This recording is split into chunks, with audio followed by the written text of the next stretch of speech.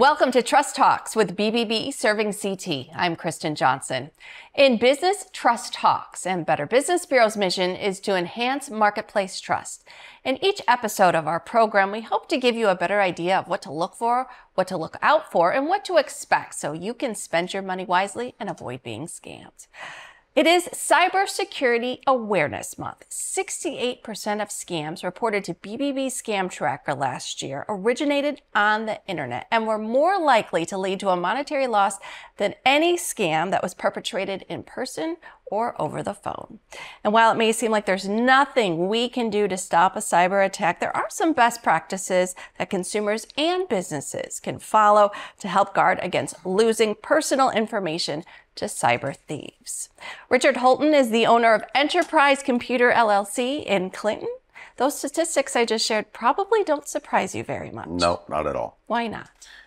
We see it every day. We have customers that contact us regarding all the scams that you can imagine, whether they got a fax that says some prince left them money, or some family member in a foreign land discovered that they're the only dependent of millions of dollars, or whether we get customers that say the IRS or a government agency is trying to collect money from them, or whether they just simply go to a website they didn't mean to go to. They end up on a website that starts blaring in their computer speakers that they've done something wrong and they need to contact either the federal or state authorities, or they need to contact somebody at Microsoft who will help them get the hack or get the virus off their computer. You've heard it all. Well, we're going to split this interview in half. First, we'll talk about what we can do to keep ourselves safe and keep our personal information protected. And then Rich is actually going to give us some advice on what businesses need to do to be more cyber secure. But first, tell me a little bit about your business, Enterprise Computer LLC. We've been in Clinton for about 27 years now. I used to be a manager for Friendly's. I ran a couple $1 million restaurants. I was always a geek. I actually brought my first computer into Friendly's and started doing inventory, things like that on the computer. When I decided to leave Friendly's and go out on my own, it was really at the start of personal computers really becoming a thing in people's houses. So it was kind of good to grow up in that era. Back then, we didn't worry about cyber threats or anything like that. I can't say didn't worry entirely. Mm-hmm. You know, Norton was one of the first antiviruses out there. McAfee was one of the first antiviruses out there, but it wasn't something that, you know, you worried about all these things that we worry about today. High-speed internet wasn't a thing either. You know, people were using modems, and it was at the start of DSL. A lot has changed very quickly, hasn't it? It's crazy. I always used to think that my business would be not a thing, because technology would just advance and become so good it would just fix itself, and no. You have good job security thanks to those cyber criminals. So you said you had a lot of customers coming in complaining about viruses. Anyone say they've been the victim of a cyber attack? And why do you think are some of the more common reasons that this is happening? You know, it doesn't matter who you are. You know, we've seen the most intelligent people, some people that I highly respect, and I know they're very smart. They just get caught in an awkward moment where they fall for something that isn't real. You know, they get a call on the phone that says, you know, there's something wrong with their computer. You know, the caller is from Microsoft. They want to hop on the computer and protect them, and they make it seem real. The customer gets them on the computer, gets them on their computer remotely, and allows them to access their stuff. I've seen several hours into it, the customers will call us and they'll say, hey, we let them on for hours and they were on our computer for hours and it doesn't seem like they did anything. And can you take a look at our computer to see if we were hacked or they stole our information? And that's scary because once they have access to your computer, they have access to anything on it. Bank accounts, social security numbers. And as you said, it really can happen to anyone. I mean, we've talked to doctors, teachers. If you don't think it can happen to you, you're just more likely to become the victim of a cyber attack. Yeah, it's a very scary thing. You know, people will say, I've had customers come in and said they've received notification from some authority that said they've had pornography or some illegal content on their phone. And I asked the customer, you know, do you have something like that on your phone? They're like, no. And I said, well, why would you want to pay somebody to get something that you know is not on your phone? And why, you know, in thinking about it afterward, they see the rationale and they see, you know, why they shouldn't be doing it. But in the minute, they get so afraid that something's going to happen to them, or some, you know, some government agency or some somebody's going to come and arrest them or something for something they have on their phone because they don't think they did anything, but who knows? And there's that pressure to act, right? And that's when you got to take a step back and pause and talk to someone you trust, like yourself. It's crazy. I know a woman who came in a couple of weeks ago, and she actually went to a Bitcoin ATM and deposited money in the Bitcoin ATM to pay somebody to fix her computer remotely. Scary. And that Bitcoin, I mean, once it's gone, it's gone. It's gone. It's like cash. anything else. The reason why, customers will talk to people on Instagram because people need, we're people. We like to talk to each other. We like when people take interest in us.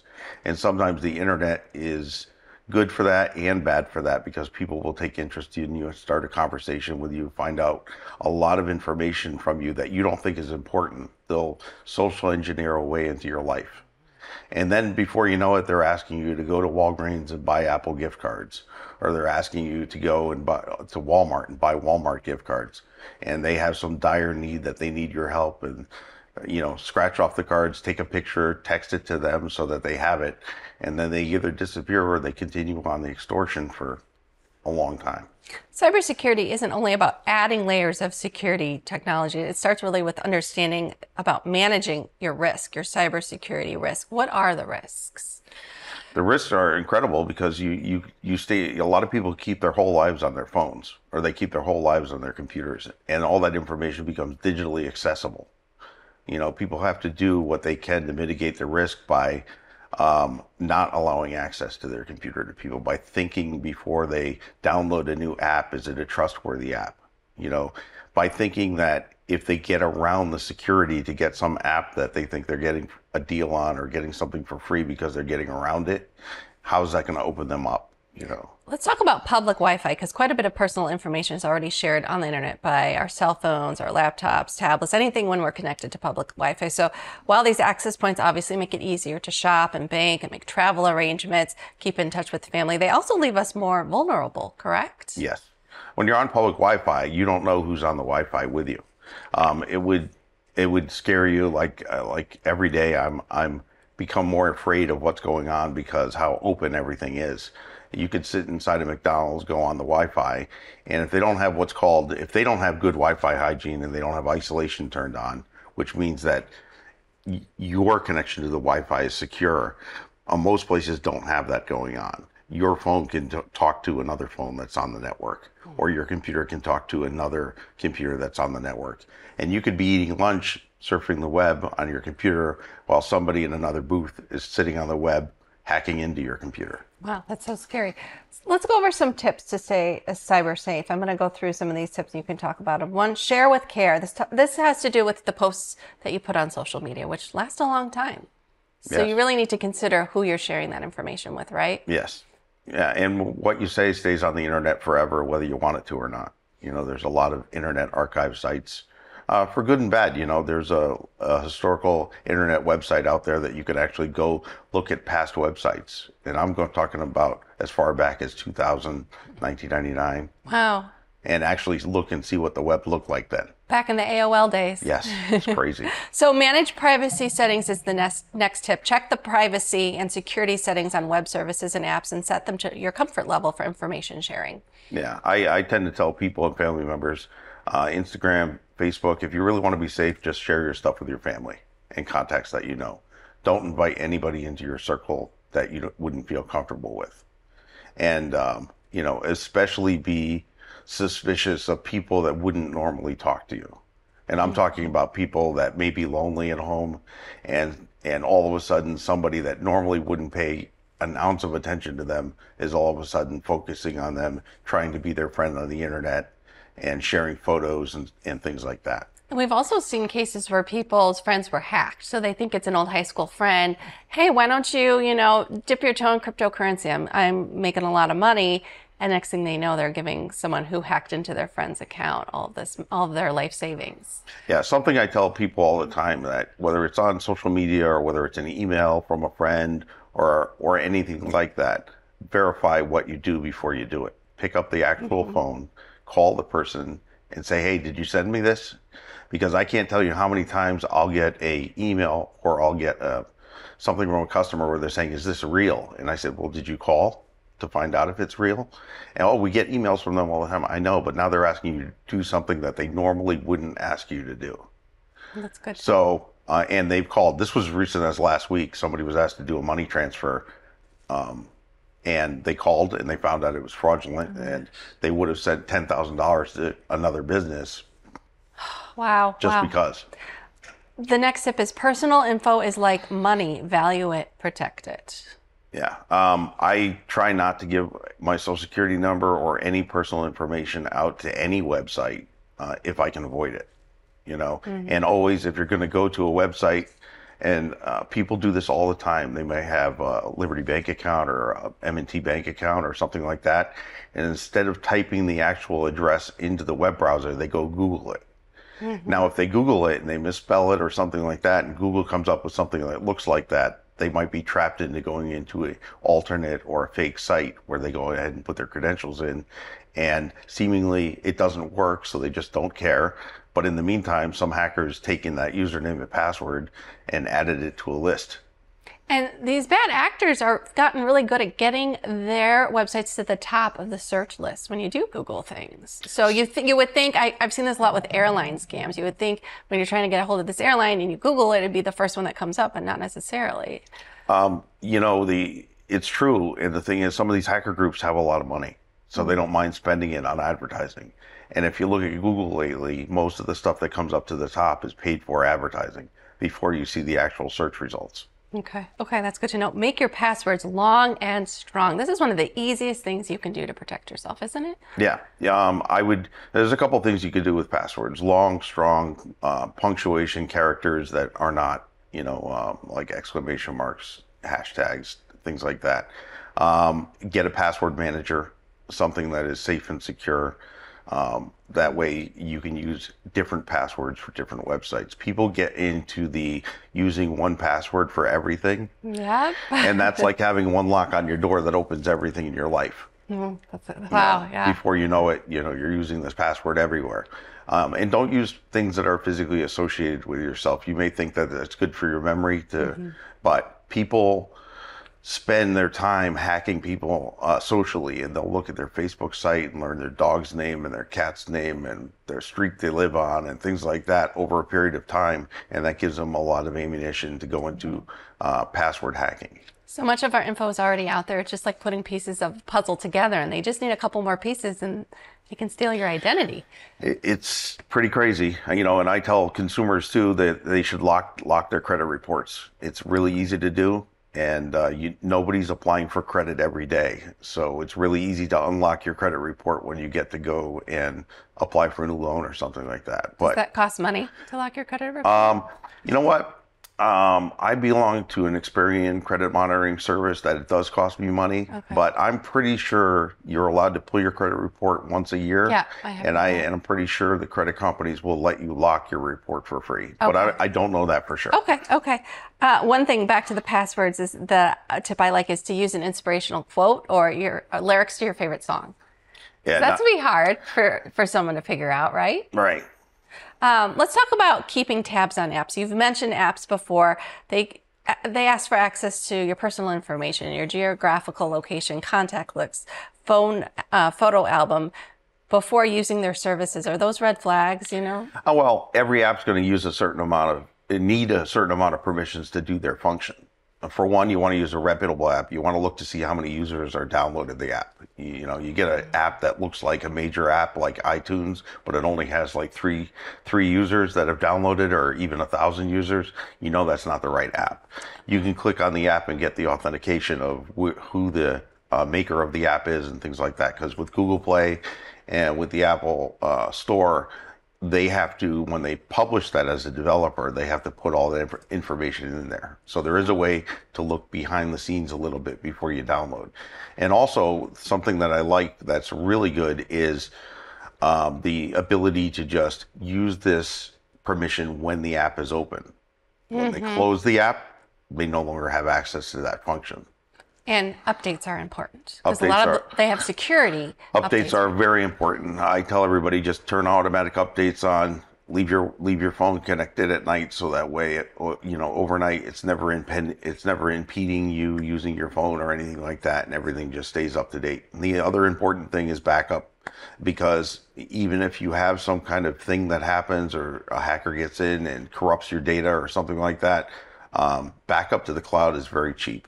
Whether it's through Apple or through Google, very cheap, very automatic. I learned my lesson when a SIM card flew out of my phone and I lost all my daughter's pictures. Oh, wow. This was a long time ago. And then I found out that I could pay $1 to Google and have Google Cloud back up my photos, So that way, if something happened to my phone, and that wasn't even malicious, that was just an accident.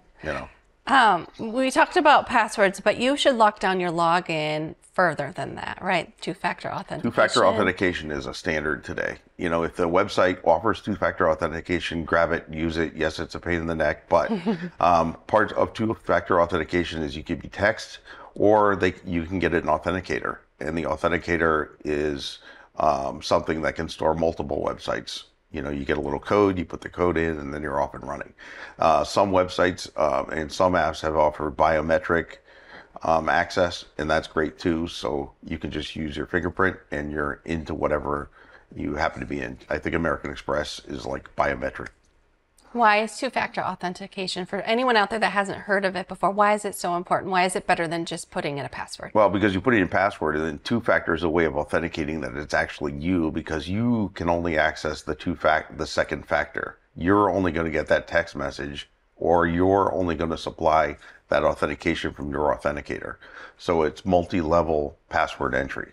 Okay. Don't click on unfamiliar links. I feel like this goes without saying, but unfortunately it happens all the time.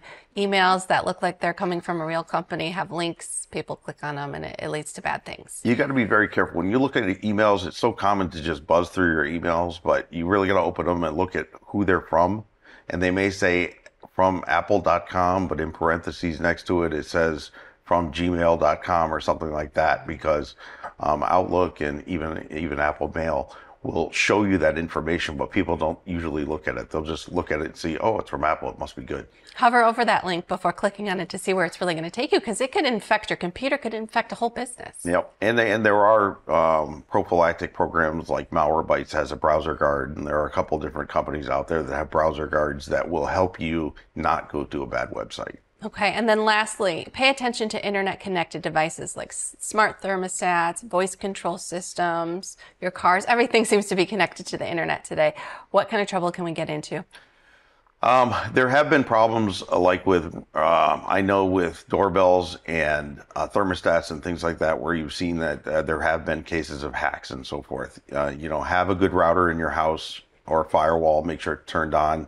If you have Comcast or you have Frontier, they offer some security services that in most cases are free. You just have to turn them on. Okay. But it'll prevent you. My own Xfinity protection app that I have at home tells me that my Dish Network box is being hacked all the time. It's erroneous. It's not real. I checked it out, but it shows me that the app's actually looking for something from the outside trying to get in. Oh, wow. Yeah. Almost too good to be, It's crazy. Too good. Okay, let's switch gears and talk about business. You say every business needs baseline security. What does that mean? You need to make sure that you have baseline security. You need to make sure you're doing your Windows updates. You need to make sure that you have an antivirus. As liability and things like that have gone up, and as insurance companies have paid out, businesses are starting to be required to have an EDR product, which is like a super antivirus. It's an endpoint detection and response is what it means. And basically it gives you a way to prevent ransomware from happening. And if it does happen, it gives you some things you could do to possibly revert it. Or you get into MDR, which is managed detection and response, which is the same thing, except for someone looking and helping you, looking to find something and act on it, or if something happens, to remediate it. But security is really like an old school parfait. You got to make layers, and you got to make it really hard. And locks keep honest people out. Old saying, true, because if you make it really hard, there's lots of people that are a lot easier to get into that aren't making it hard. So I have to think that the hacker is going to say, hey, let me go spend my time on something that's going to yield me fast results rather than trying to get into something like that. How important is it for businesses to educate their employees about cybersecurity, and what should those conversations look like? It can be anything, they can have regular meetings, but I find really effective is there's a company called Know Before. There's actually a few companies out there that do it, that offer a systematic training program that doesn't really involve the company. They send out emails to try to score your employees to see how well they do with a fraudulent email, how well they do with a targeted scam. But these wouldn't be causing actual damage, and they give the directors, managers, owners insight into the how their employees are handling cybersecurity, and give them training on how to get better at it. Okay, because we hear so much about business email compromise. It's not just those at the top, but it's everyone below them that might be trying to please their boss and answering these requests to go buy gift cards or wire money when really it's just a scammer or a hacker. A common one is a payroll person who gets a request for an employee who wants to change their bank to deposit their paycheck in, and they just send an email saying, hey, this is Joe, I just want to change my account number, and it works a lot. It's scary. I get data breach notices from businesses multiple times a year. Those, they come in the mail. We've had a breach. It's also important for companies to build the public's trust in their cybersecurity standards. But how do they do that when it just appears that the cyber criminals are always a step ahead? They are. Lock your credit report. That goes back to you have to lock the doors and limit access to your information. Lock your credit reports. If you think something's going on with your credit cards, a lot of these credit card apps will allow you to lock your credit cards, and it's as easy as just moving the button. So, I'm not saying lock your credit card in between every purchase. It might come down to that eventually, but the thing is, there are a lot of things you can do to prevent your theft. Buy a shredder, even at home, shred your stuff. I shred everything that I get because I don't want somebody going through my trash and piecing pieces of my life together to use against me or to steal things from me. Okay. Do things like make sure that, large transactions and stuff like that, if you can do them in person at the bank or in person at the town hall, are really good. I'm not a big fan of everything that's becoming digitized, that's allowing hackers to get in and get something from a town or get something from the state. So here's an interesting stat. 68% of global organizations have experienced at least one cyber attack, and this year the cost of cyber crimes is forecasted to reach $9.5 trillion, with small businesses being a popular target. So businesses not only need to put in measures to avoid cyber attacks, but they also have to have a plan in place in case it happens. What should that plan look like? Well, that's a continuity plan. And that's something that, and like I said, in the past couple of years, insurance companies and companies getting hit for big amounts of money, it's not only what they lose at that one particular moment, it's how long it takes them to get back in business. Because without a continuity plan and without a strategy and without backing up, it can take you a long time to put your business back together. So you should have a comprehensive backup plan. You should have backup that doesn't sit just inside your building, that you can access, even if it's not a hack, it's an act of God, and you have a fire and the place burns down, that you can still conduct business and do things as quickly as possible.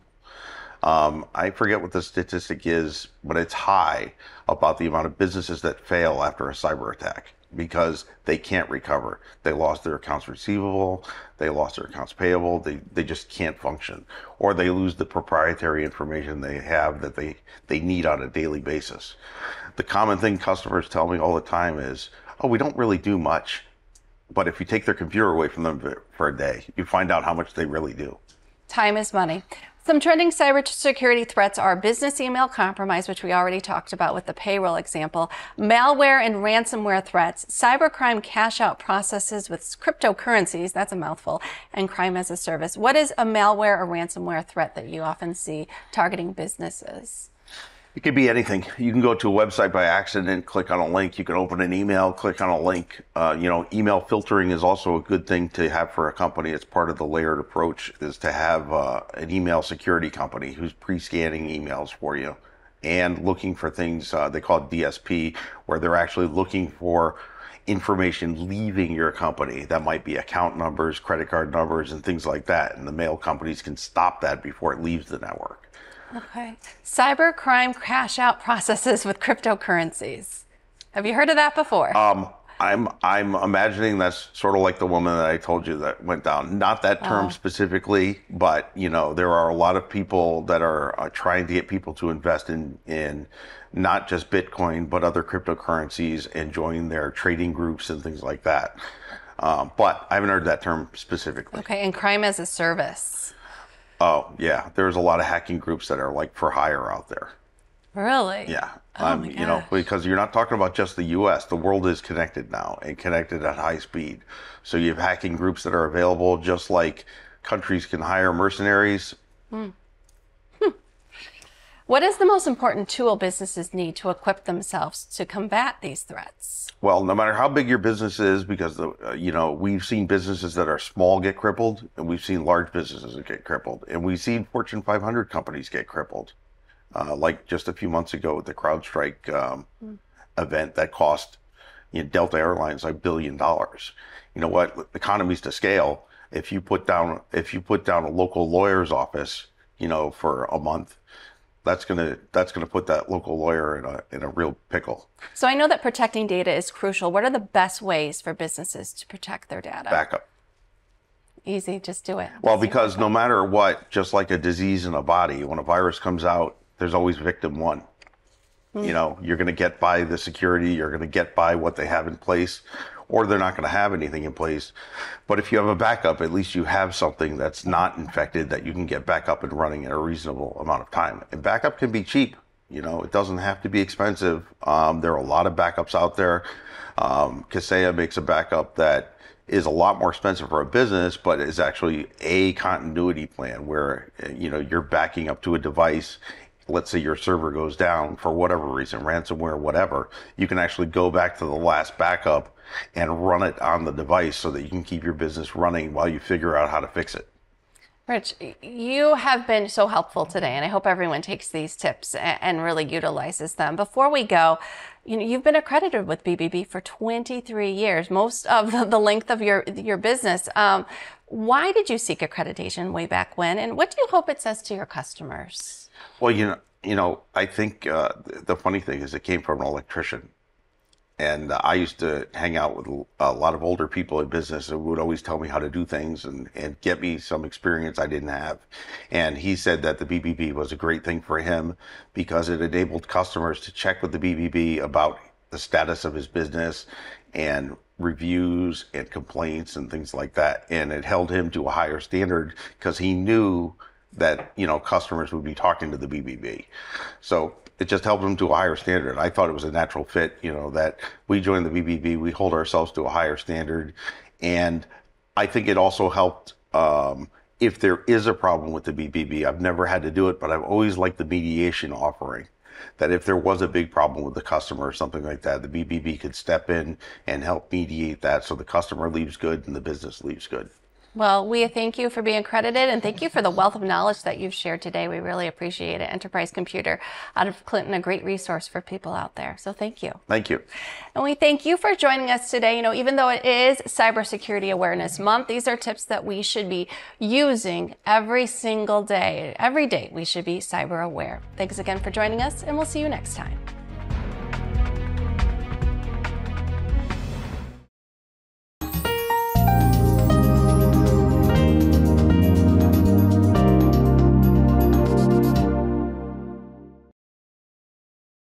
The Saybrook Fish House in Canton has been serving fresh seafood, chicken, and prime steaks for 40 years. Experience one of our 3 unique dining room settings, 2 with fireplaces, or relax in our cozy pub with a craft beer, wine by the glass, or specialty cocktail while enjoying a meal from our new lighter fare pub menu. Serving lunch and dinner Tuesday through Sunday. Reservations accepted for parties of 2 to 42. Gift cards always available. The Saybrook Fish House, nestled at the crossroads of routes 44, 202, and 179 in Canton.